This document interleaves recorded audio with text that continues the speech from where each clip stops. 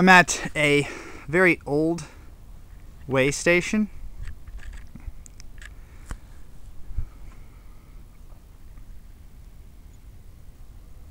For this Urbex urban exploration sort of looking for a haunted location style of video. It's been abandoned for years now. I don't know the date exactly,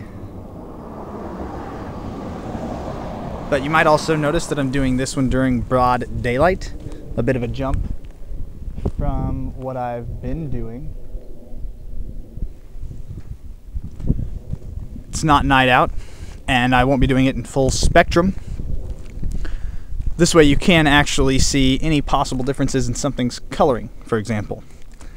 Since when I'm recording in just visible light, differences in color do stand out a lot more than when I'm in full spectrum. Alright, to get started, you can see there are some other structures.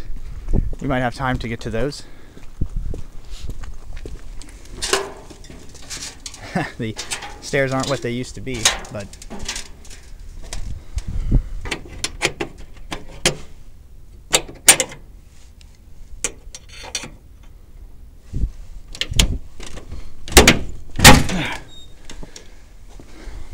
little rust on that.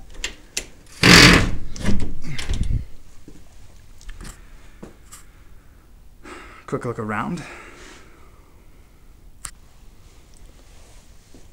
This way station does still work, by the way. This is the scale. It's still accurate, still used locally.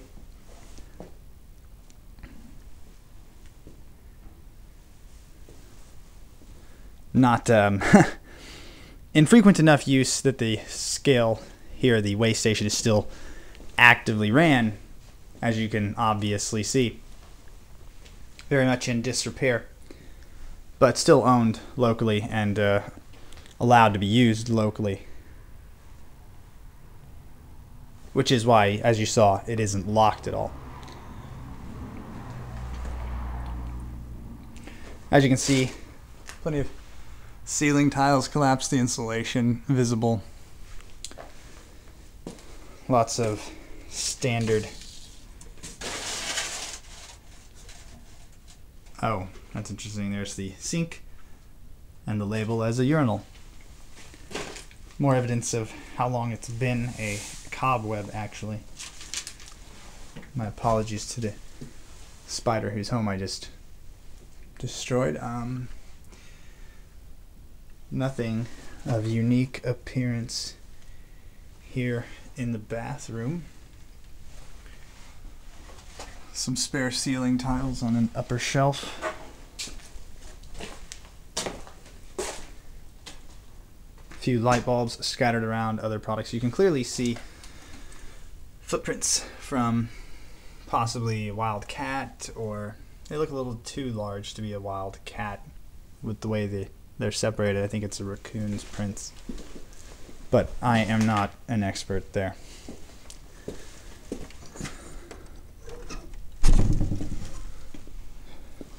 This was the dock. You can see the large dock doors there.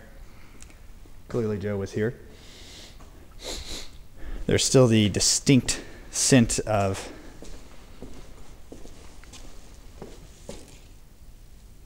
cattle. If you've ever been around a location where cattle were raised. Clearly, right above me is plenty of bird activity. That's a no-brainer. You can see the level of disrepair with the missing chunks of the roof of the building there. Those bright spots aren't windows. That's just literally reach out and you're outside.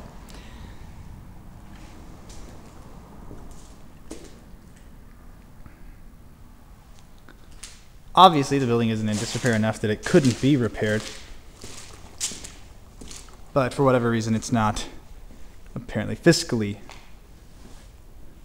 worth it.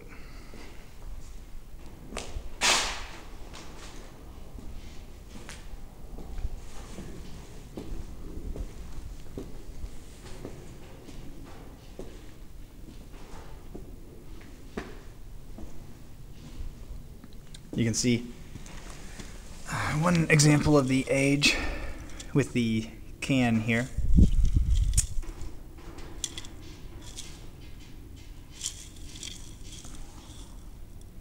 I'm not even certain if I remember a Mountain Dew can this old.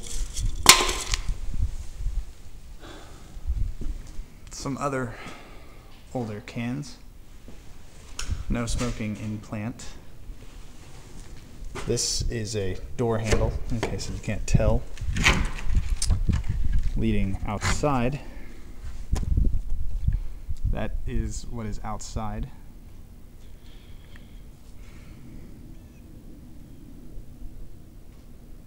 Maybe we can get down there and kind of check that out. I see a good route to do it. This might be the best one. The door has a little trouble opening further though. That's a little better. There's a bit of a lip underneath here so that I can actually step down without having to. That smells like wine. So there's certainly something down there fermenting a little. For this, I am actually going to go ahead and, well, let's see how sturdy it is.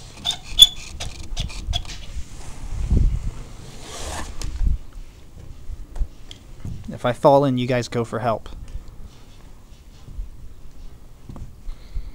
Sturdier than I expected. Or not. Little slick. That's kind of useful. Telephone vine. Luckily there is some ice.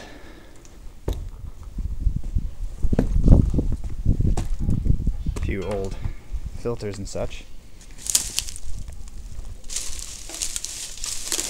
It smells like a fresh beer down here. The scent of some kind of fermentation is so strong.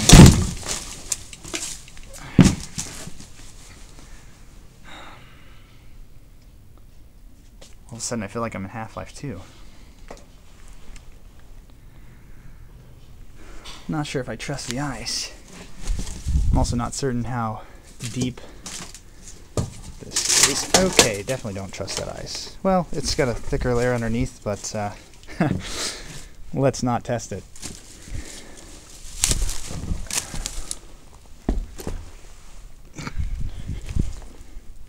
Trusty vine again. That's a hell of a wrench.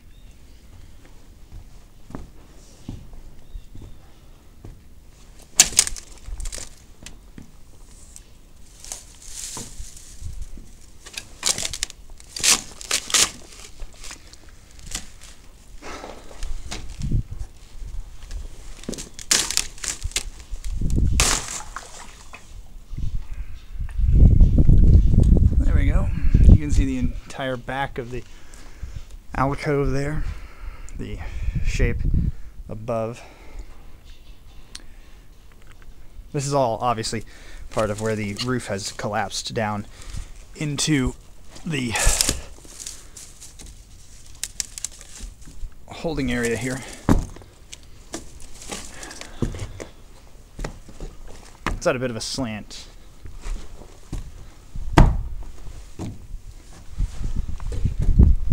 The fermentation smell, no doubt, from some type or amount of grain. It's a weigh scale, yes, but it's not a weigh scale at a place like a scrapyard. It's in a farming area, the smell of cattle, you understand.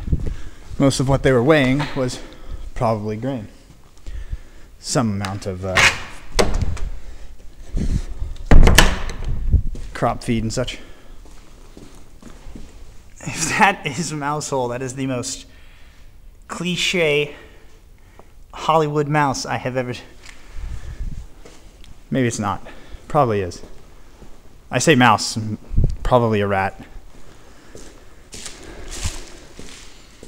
There is also a hint of rat activity in the smell, if you've ever been around that. Back to the front desk area.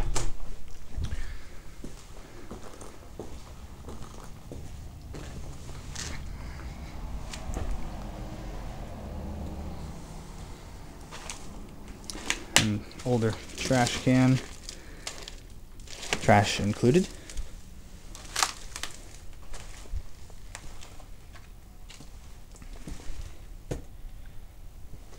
Older drawers filled with receipts and such. A free can opener. If this was an apocalyptic situation, that's a pretty big score.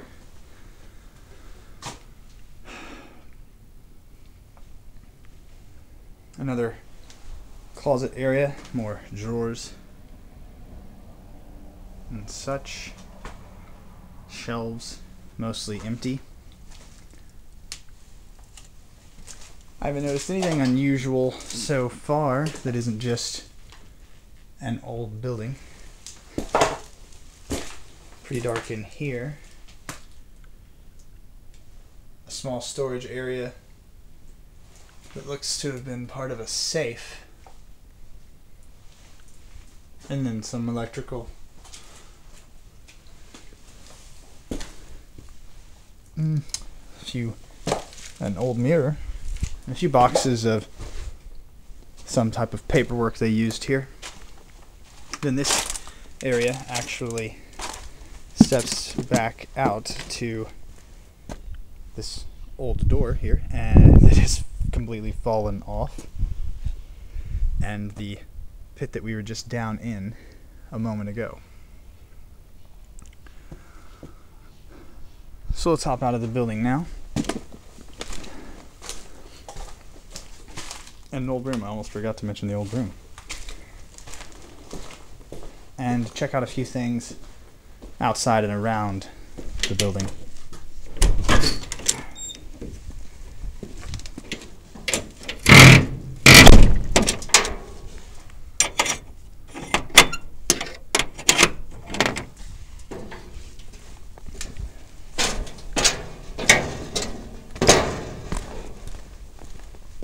This is the actual pad for weighing that I'm standing on, walking across now. That's the outside of those two large dock doors that we were just staring at.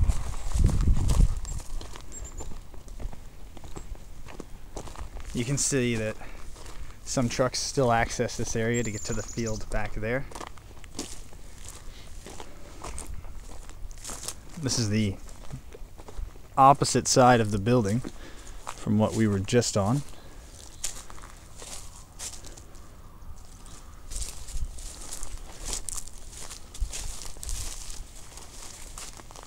You can see a few of these concrete pads here. I think they had grain bins on these.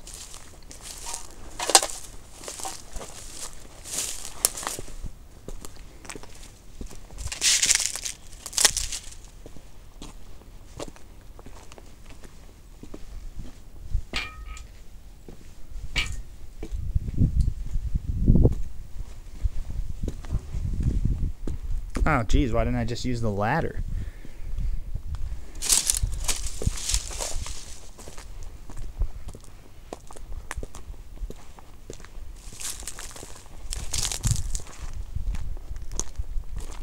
A few old jugs, some old pieces of grain bin conveyor belt,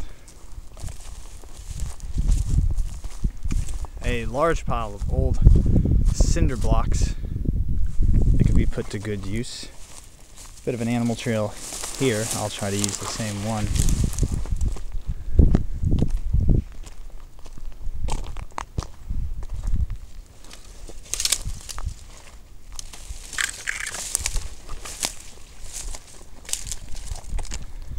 You can see at the edges of these concrete pads that, and even in the cracks, they're slowly being overtaken.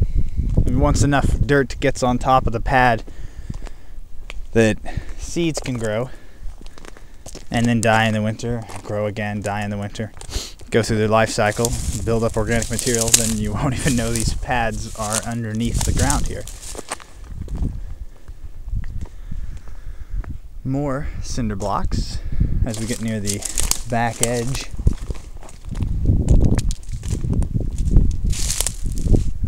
Even more.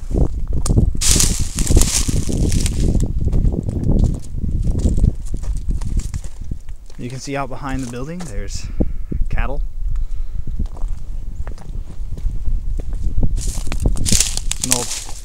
hydraulic fluid bucket. More large circular pads. Some old bolts and some nuts on the ground there.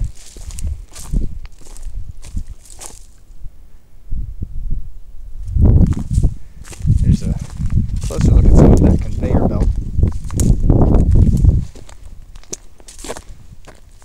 A large metal cable and a tree that clearly fell over not too long ago.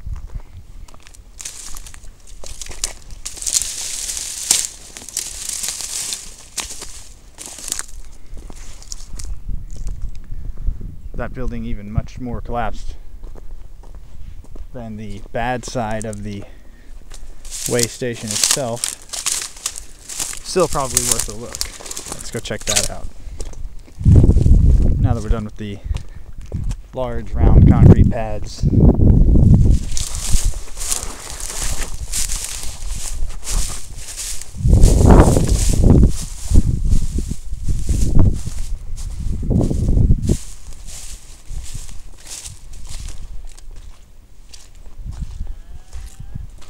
You can actually hear one of the cows. Here's another good example of what other animals stay around here. Again, I think it looks like a raccoon mostly.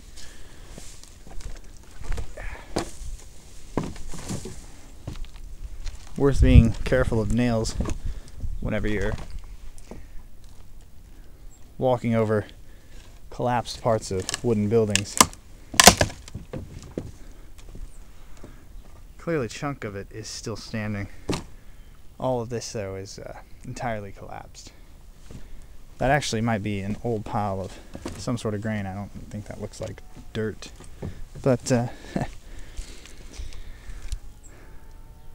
I couldn't identify it for you, sorry. Some old ropes for hanging something in this barn. You can see the very much damaged and rotted down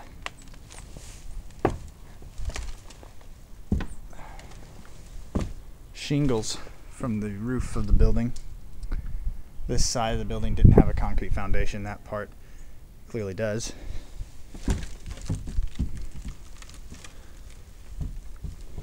The footing here isn't great, so excuse me if I do trip.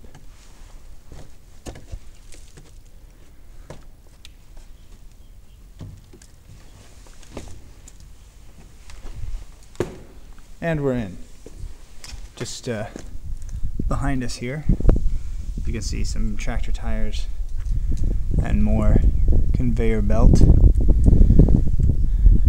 A little bit of loose scrap metal, oil filters, that sort of thing. Inside the building, wood that doesn't actually look that bad. A very obvious slant to the building if you can see it there. So obviously in disrepair with a chance of collapse, but I think we're okay. A small pile of insulation that apparently never, that's not insulation. What am I looking at here?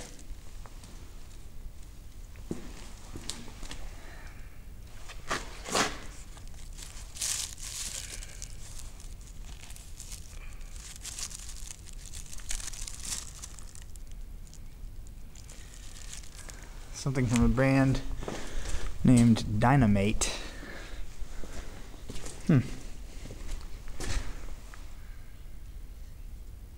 Something added to the livestock feed according to the packaging.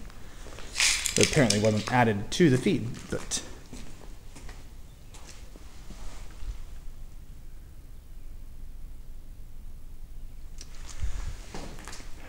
alright, before we continue with the building here, I'm going to go ahead and swap batteries. Well, maybe we can... Oh, that's interesting. That old metal door up on the rafters. So that if you laid on your back, you'd be looking at it straight on. This pad had a bit of a dock that extended out that way.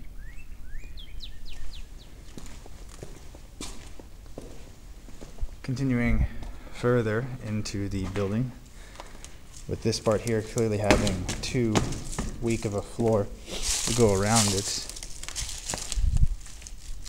None of it feeling very sturdy.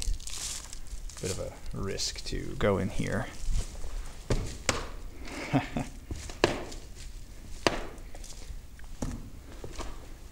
Alright, I think we're on a safer chunk of the floor here. Oh, hey, check it out. We disturbed somebody. That's a raccoon trying to get away. Unfortunately, I guess we should go and not disturb him or her. It's okay. We're headed out. Lots of old barns and such have those in them out here. So instead of going in there, let's hop down and do a bit of a circle around the building. Nothing strange noticed so far. I can always come back at night. There'd probably be more animal life here then, but what I mean by that is, since we didn't notice anything during the day, I can come back at night. A couple old belts. You can find countless of these behind old barns out in farm towns. Small pile of parts, an old Missouri license plate. Some people collect those, actually. This is all part of a concrete pad I'm standing on that part of has been overtaken. You can see between the cracks in it, even larger trees have started to grow around the edges. Moving down here, we can see the basement underneath where that raccoon was living. You can see one of the windows there. That is the wooden area we were just in. Wooden floored area. I don't think that's a cellar door, is it? No, I don't think so.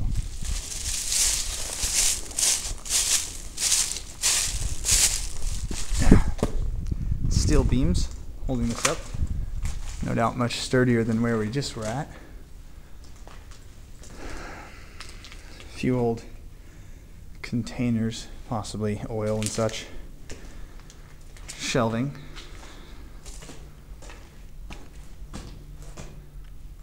Just an empty concrete building with steel housing and quite a few cool bird nests. Practically bird hotel in here. So at least we did get to see a couple cool things. A raccoon and some bird nests, but unfortunately nothing that seemed paranormal or supernatural. I didn't hear any strange noises. Most of what I heard was these cows and a few vehicles driving by occasionally. Suppose I can give you a quick look at some of the cows. Yep, cows.